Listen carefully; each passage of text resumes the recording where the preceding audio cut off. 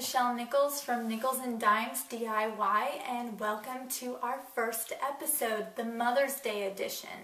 Now, I'm going to show you how to make a really simple but very cute art piece that you can give to your mom that's not going to remind her of those things that you made in kindergarten that she pretends to like but really doesn't. Okay, let's get started.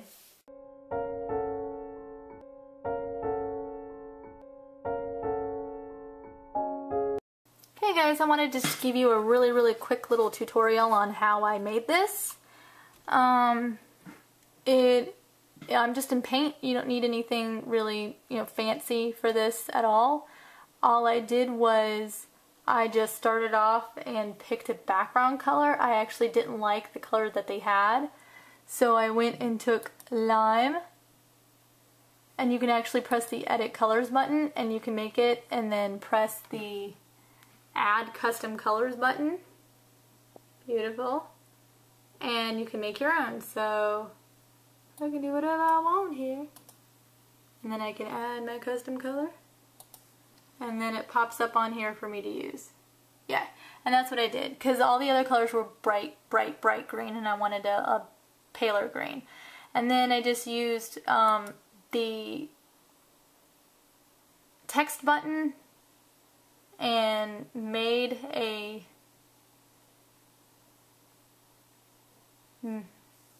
and typed this all up. I picked a font and a color that I liked. It was the color that they already had, which is this dark turquoise color, and picked a bunch of different font sizes, the same font though, it's Times New Roman.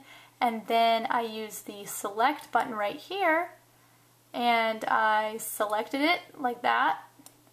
And then I pressed the crop button, and so it cut out all this other negative space and it just had the cutout the way I wanted it. And that's all I did. And then I just saved it, and when it saves, it ends up as a JPEG. And then you can just bring it up in your pictures.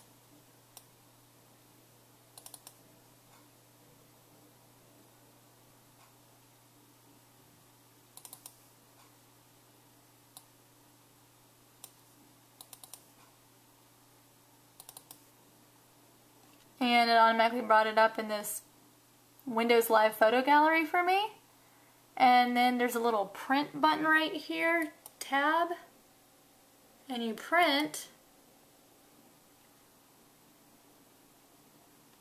and it allows you to choose what size you want. So that's a full photo, which is 8.5 by 11, 8 by 10s, 4 by 6. I did a 4 by 6. So that's what it's going to look like. I just did one, and then you press print and make sure that everything's in properly. Make sure all of your settings are proper, so you've got all of your settings to the correct kind of paper you're using. If you're using cardstock, if you're using only black ink, click the only black ink button. It'll help save some ink. And just press print.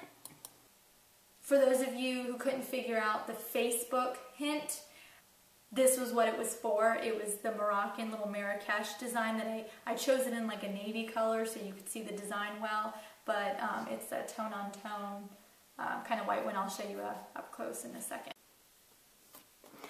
Okay guys, I'm going to show you how to do this. The first thing that we're going to work on is this Bible quote that I picked, or whatever, song lyrics or quotations or poem that you picked. Now, how big or small you need this will depend on the size of your picture frame. So buy your frame first so you know what size to do this. Just pick the size you want and then print. I printed on photo paper. You can print it on cardstock. You can print it on printed paper. As long as you're still able to see the text, that's fine.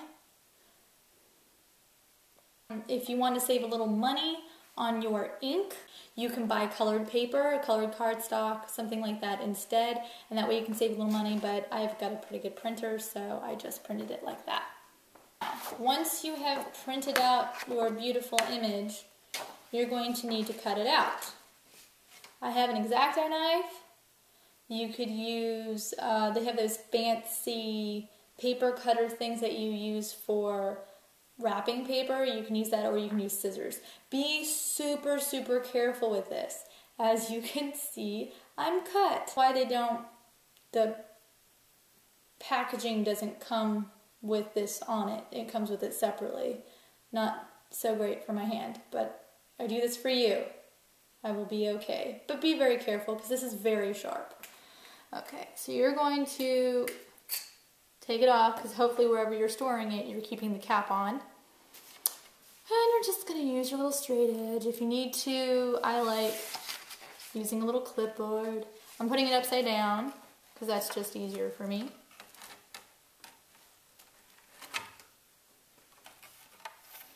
Okay, and then you're just going to go right along the line and be very careful. Not just for your hand's sake, but you want this to look good and not junky.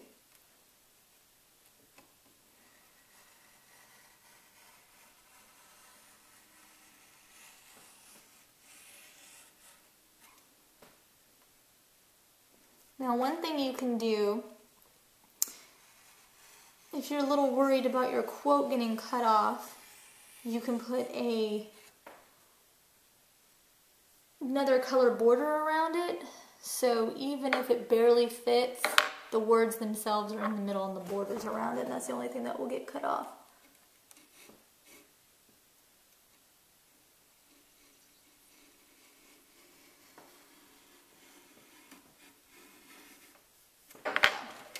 Sometimes it just needs a little oomph.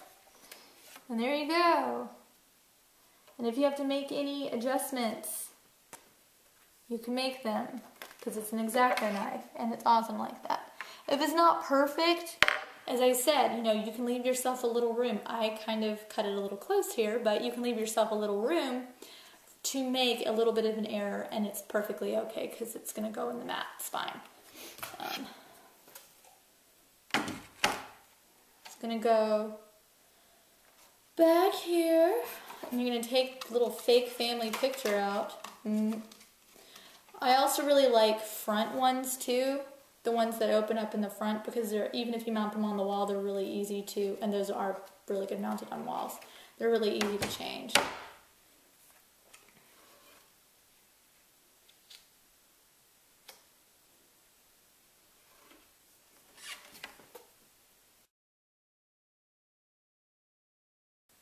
I just wanted to show you guys a little close-up of this piece. That way you can see everything. It's kind of a dark turquoise over a sage green. It's got a cool little Marrakesh print. And this is the mounting.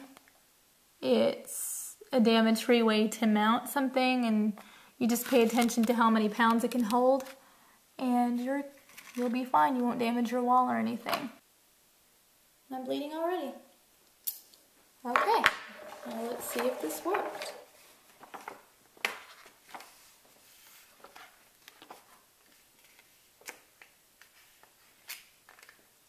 Not so much.